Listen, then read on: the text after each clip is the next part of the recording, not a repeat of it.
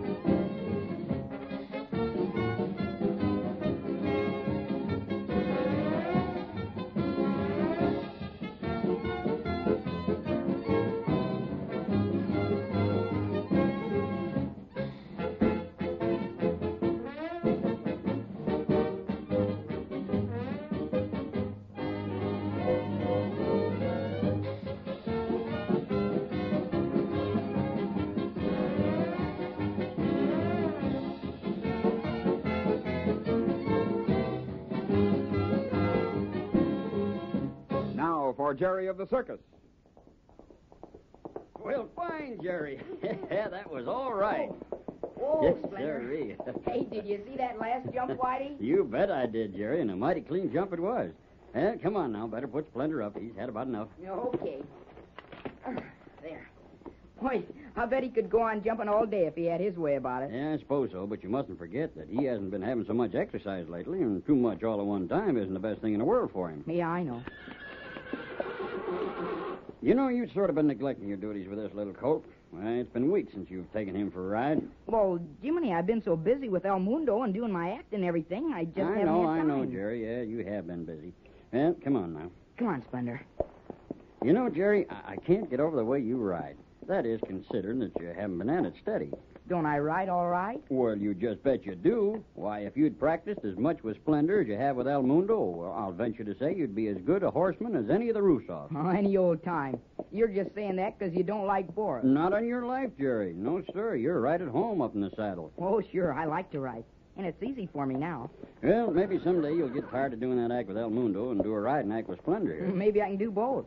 You mean do your act with the elephant and then turn right around to a riding act, too? Why, sure. I'd be a circus all by myself. I'll just bet you'd like to at that. Oh, I'm only kidding, Whitey. Here, Splendor. Right up here to the line. Yeah, that's right. Yeah, just tie him up there. Yeah, I'll get his saddle off. Oh, you had a nice run for yourself, didn't you, Splendor? You want to get his bridle off, Jerry? Sure. Easy, Splendor. Oh, still now. Yeah, there we are. Should I put his blanket on? Nope, I don't think he'll need that, Jerry. It's plenty warm under this horse top. He won't be catching cold. I sure hope not. He's had his share of being sick. More than his share for a little fella. Yeah, we come very close to not having Splendor during that spell of his. Don't I know it? But you sure did your share in helping him get well. Yeah, I'll never forget how you stayed up all night taking care of him. I'd do as much for... Well, For me, huh, Jerry? Oh, sure, or anybody. That a boy. Hey, Whitey. Hello? Jerry back there with you? Yeah, come on back at the far end. Who is it, Whitey? I don't know, Jerry. I couldn't get the voice. Oh, I see who it is. Who is it? It's Jack Hastings. Oh. Hiya, Jack. Hello, Jerry. Bum said I'd find you over here. How are you, Whitey? Okay, Jack, okay. Uh-oh, you got your camera with you. It couldn't be that you're going to take some publicity pictures in the horse top. No, not this time, Whitey. Well, what have you got the camera for, Jack? Well, that's what I was looking you up for, Jerry. I got a few extra plates, and I thought I'd take some pictures of you and El Mundo. No fooling? That's right. If we can get a couple of good ones out of the lot, Mr. Randall said I might use them when I set up the new program. There you are, Jerry. Getting famous already. Say, Jack, why don't you take a few pictures of Jerry on one of the horses here? What for? He's not doing a riding act. No, he's not, but that's not saying he couldn't. That's so? You bet. Say, you should have been here a few minutes ago when he was taking Splendor over those hurdles out back of the tent. A horseman, too, Jerry? Well, I can ride a little. Quite a little, Jerry, quite a little. Well, how about it? You going to let me shoot a few pictures of you? Well, I can go, can I, Whitey? As far as I'm concerned, nothing more for you to do around here. Okay, then I'll see you after a while. Goodbye, Splendor. All right, Jerry. I hope the pictures turn out good. They will. I got a good subject. Meaning me, of course. No, meaning El Mundo. Oh, yeah. Say, I better stop by the wagon and put on my uniform, huh? Yeah, that's the ticket. You know, Jerry, If we can get a real good picture of you up on the elephant, Mr. Randall might use it next year on the big outdoor billboard. Hey, that would really be something. And my name on it, too, huh? Certainly. Jerry Dugan, youngest elephant trainer in the world. Say, that sure sounds good. I'll bet I'd stop and look at one of those billboards every time I saw one. Well, you would at first, but like everybody else, you'd soon get used to it. Yeah, I guess that's right. Well, here's my dressing wagon. I'll hurry. Okay, Jerry. I'll go on over to the menagerie top and get set up.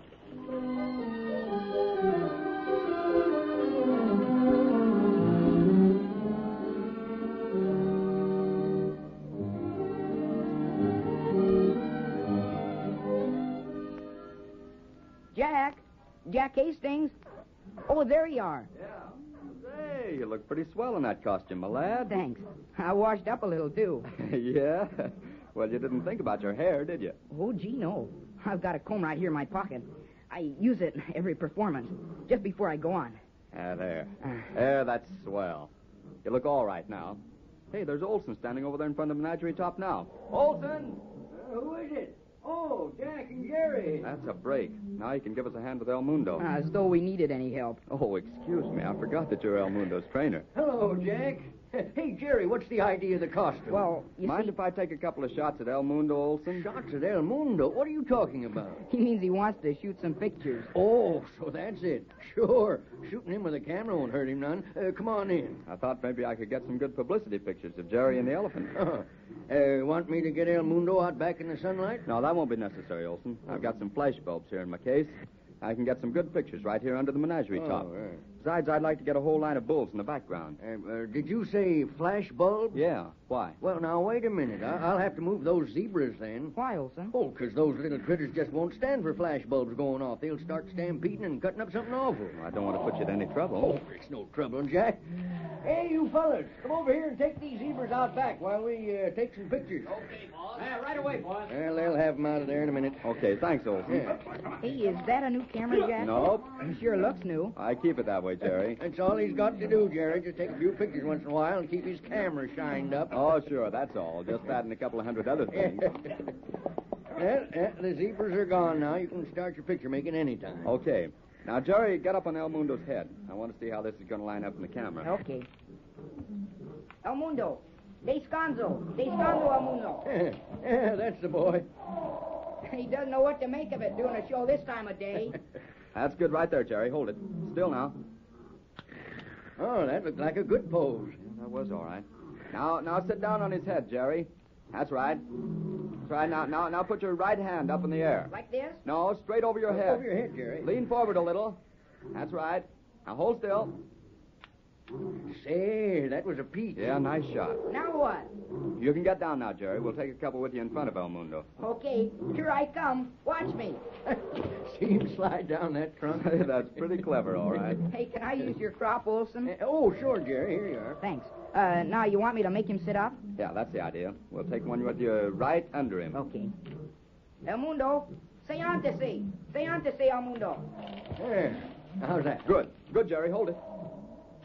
Oh, that was a dandy picture. Okay. El Mundo, descanso, pronto. Hello, what's going on in here? Fine. You're making fireworks. Oh, hello, Patsy. Boris, how are you? Hello, Olson. And Jack Hastings. Well, that explains the flashes of light. Just taking a few pictures of Jerry and El Mundo. We saw the light flashes and came to find out what it was. Well, that's it, Jerry. Oh, is that all you're going to take now? That's all the plates I have, boy. We'll take some more some other time. Okay. Oh, hello, Patsy. Hi, Jerry. Hello, boy. Say, Oh, what's the matter?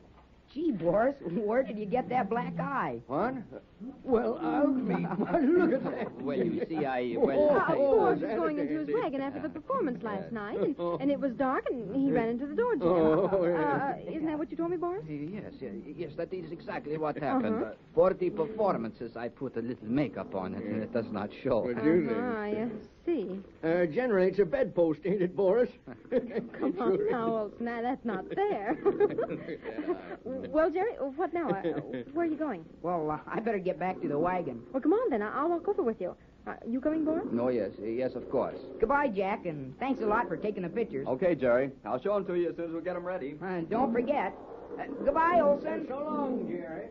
Well, you're surely getting to be the star act, Jerry. Having your picture taken all hours of the day. Come on, let's go through the side entrance here. It takes us closer to the wagon. All right. Hey, have you seen Bumps? Yes, a little while ago. He and Slice are doing their weekly washing. I guess I really ought to give Rags a bath, too. It's nice weather for it. Here we are. Oh, thank you, Boris. Not at all, my little lady. Say, it is quicker to come out this way, isn't it? Sure it is. I know the shortcuts. I guess you do, Boris. Hey, there's your sister, Boris, there on your wagon steps. Oh, yes, and I must see her. Olga, wait, I want to see you. Excuse me, please, Patsy. Surely, Boris, go right ahead. Jerry can escort me now. All right, goodbye. Goodbye, Jerry. See you later, Boris. So long. What is it, Boris? Wait, What do you mean, wait? go into the wagon. I do not want to talk here. Now close the door. Close the door. All right, all right. I was just walking around the lot with Patsy. I noticed that. Patsy tells me that she's going to buy an annuity with the money she received. An annuity. Yes, it's a form of insurance, and once she puts the money there... You will not be able to get it from her. Yes, that's exactly it. No matter what she does with it. I do not think you are clever enough to get it from her anyway. Olga, I do not like remarks like that. It is true. You have failed, not only once, but twice. First, you tried to take her into the family to get her money, but she turned you down. It is not so. It is so. And the truth hurts your ears. Olga? Wait. You listen to me now. You have tried by yourself long enough. I know women. I know how to appeal to her. Oh, you must listen to me, Boris. We must work together. Bah. You make a fool of yourself, letting that roustabout give you that black eye. You have nothing more to try. No more schemes. And you have one? Yes. And I think a good one. What is it? Oh, you are willing to listen to me now. Come, what is the plan? A woman likes to think herself smart. She likes to believe she's as good with business matters as a man. Yes, all right, that is true, so? Why not appeal to her business judgment? Make her a proposition to invest her money for great return. What would that be? What is it you want most? A circus of your own, yes? Certainly. Well, then tell her to invest her money in your new circus. Tell her you are going to start your own circus in Europe or somewhere. She knows there is a lot of money to be made with a good show. Mm-hmm. And the plan sounds very reasonable. I have it. I will tell her we're going to take a circus to South America. And for her $20,000, I will make her a partner. I'll get that money from her yet.